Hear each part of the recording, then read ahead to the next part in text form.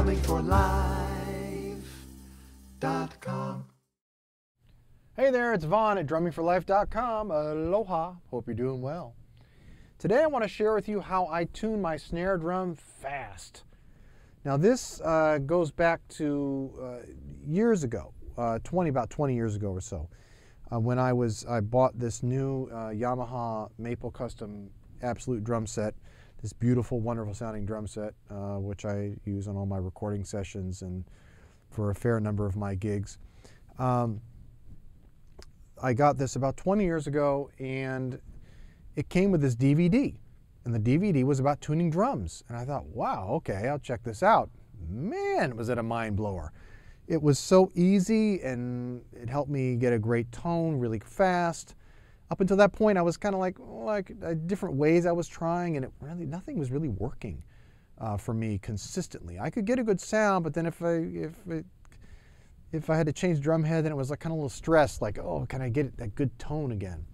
Once I learned this, everything was cool. So I want to share it with you today.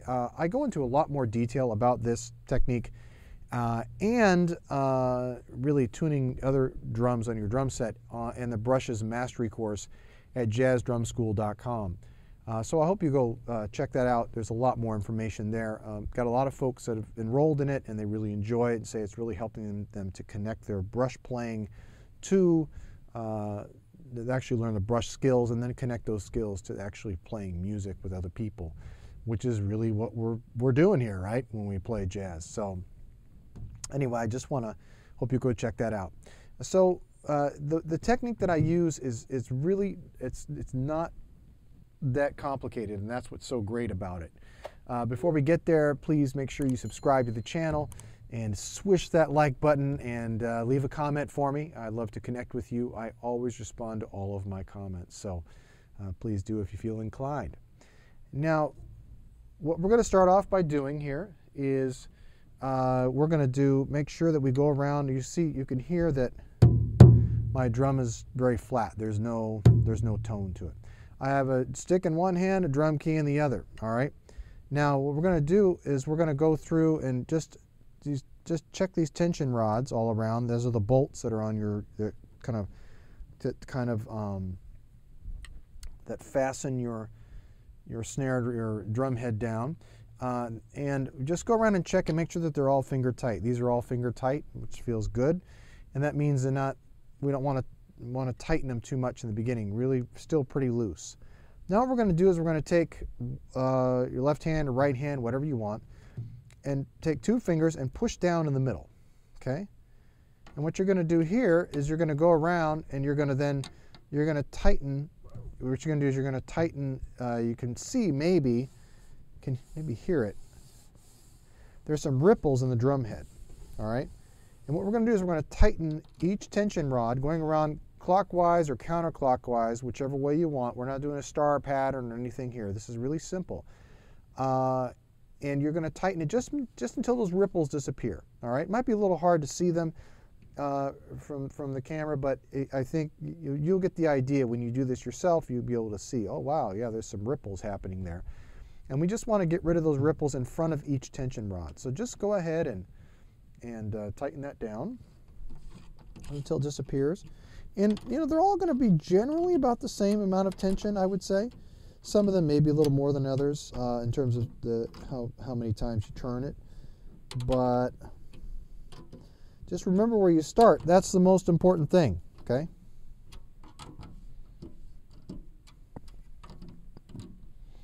Let me just go around and just get rid of these. All right.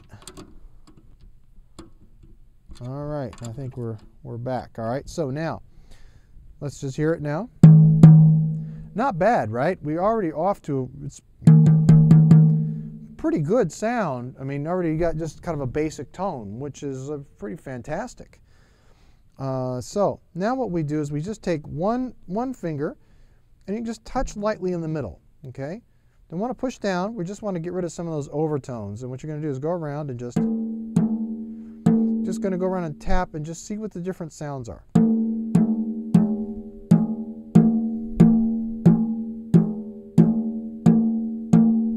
So you hear these.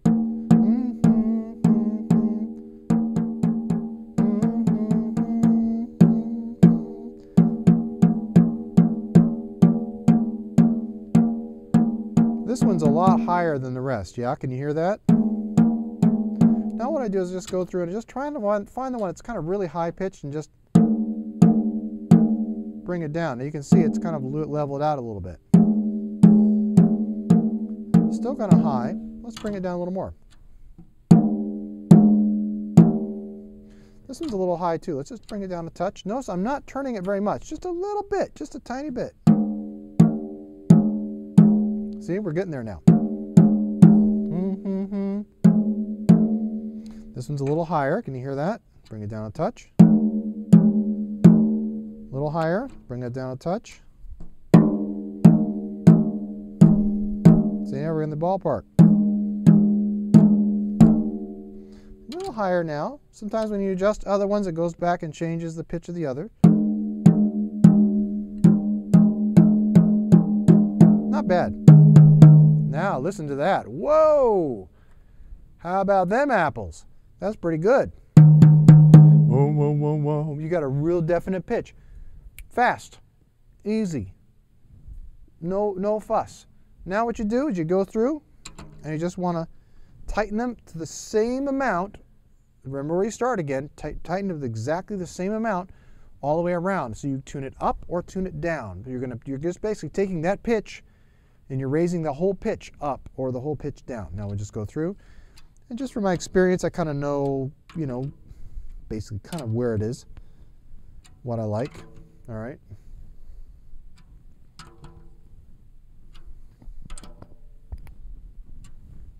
I'll do this here.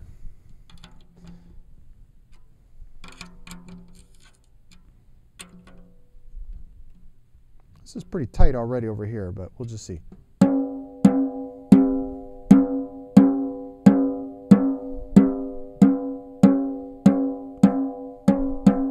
A little bit lower over here. This is a little high. A little low.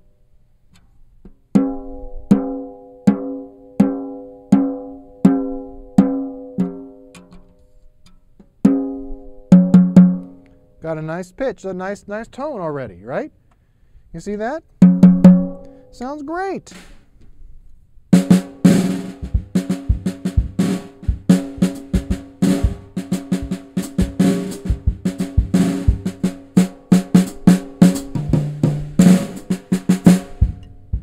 Right?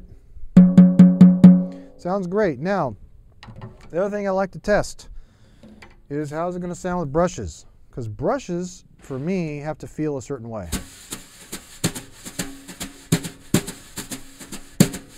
I do this kind of backward slap kind of thing. I talk about that, teach that a lot in the Brushes Master course.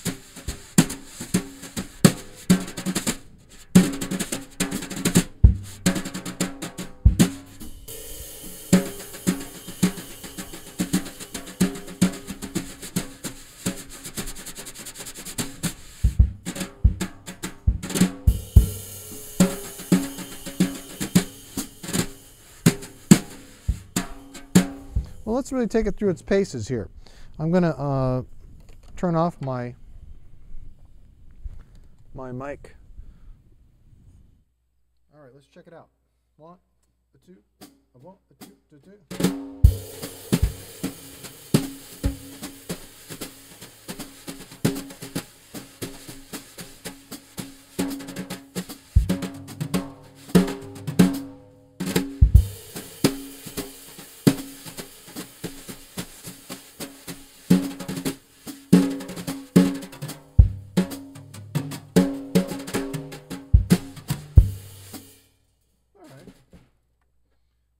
Fair enough. That's not too bad.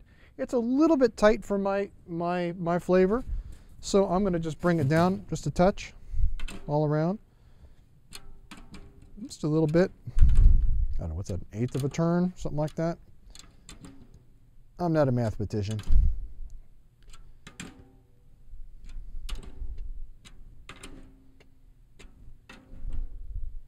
All right, let's try that.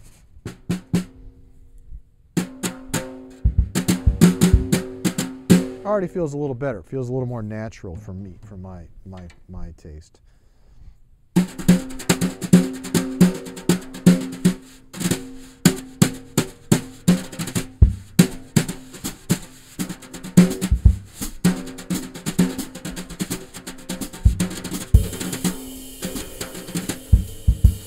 Let's take it through the paces. 1, 2, you know what to do.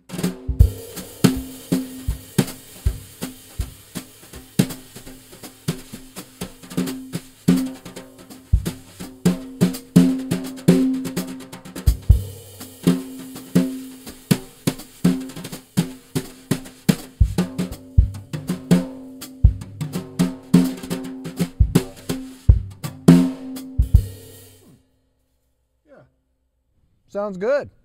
Sounds really good. I have a recording session here in a couple of days, and this is nice. I got it all tuned up and ready to go. So, so that's kind of how I do it. And again, I go in the course. I go into a lot more detail about this, and also about how I like to tune my drums, the relationship of the bottom head to the top head, and things like that in the Brushes Mastery course. So go check that out. But in the meantime, hope that was helpful for you. Hope you're able to use that technique, and I think it's just really effective and really fast, and I know you're going to spend more time having fun on the drums. And just a couple more things I want to share. I've got lots of stuff for you to support your drumming. I've got a drummer's blog about playing drums, taking care of your body to play drums, kind of the business aspect of playing drums, lots of different blog posts to share about that, which I think will really support your drumming. I've got private lessons, of course, using all these different zoom camera angles, which I know you would really enjoy, as do my current Zoom students.